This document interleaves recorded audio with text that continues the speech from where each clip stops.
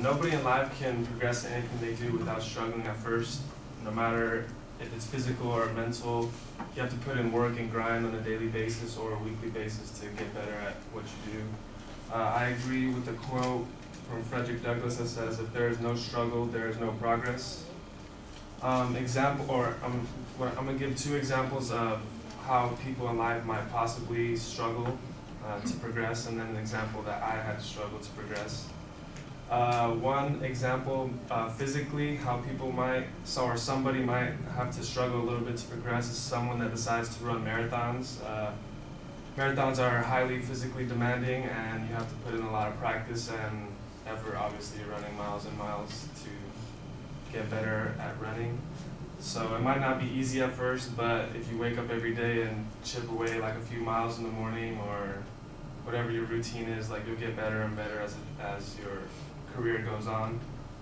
An example of having to struggle mentally is possibly like somebody who's starting to play an instrument from a young age. It might not be so easy, and having to spend lots of hours with books and just learning with teachers. Like it might take a long time.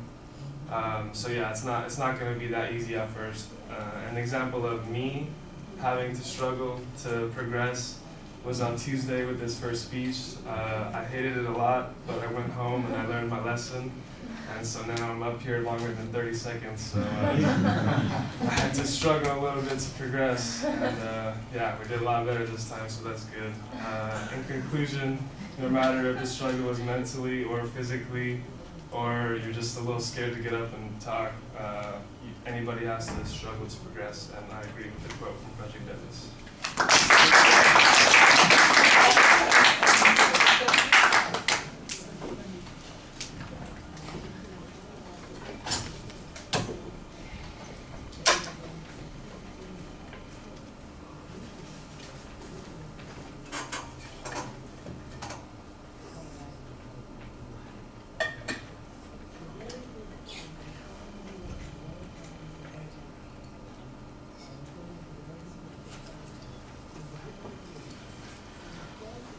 All right, yeah, I agree, that's better.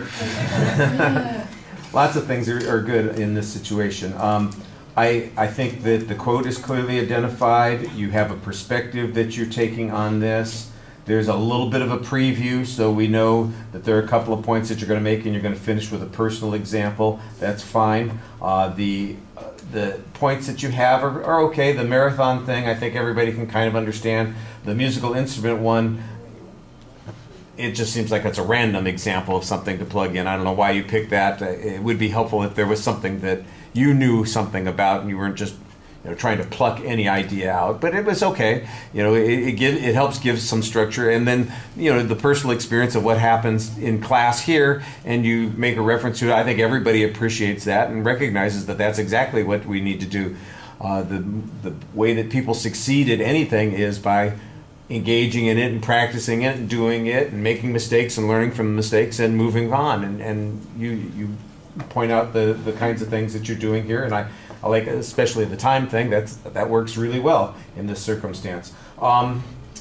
The visual factors in the presentation, you do start off with your hands in your pockets. That's a little bit odd. I think you immediately realize that. You got your hands out of your pocket, but they did end up there a couple more times during the presentation, and it's still a relatively brief presentation, so you're not able to be that casual. If you're talking for 10 minutes and your hand slips into your pocket a couple of times in a 10-minute period, that's not a big deal, but when it's happening, a couple of 3 times in a 2-minute span, it looks a little weird. It's just a little bit awkward.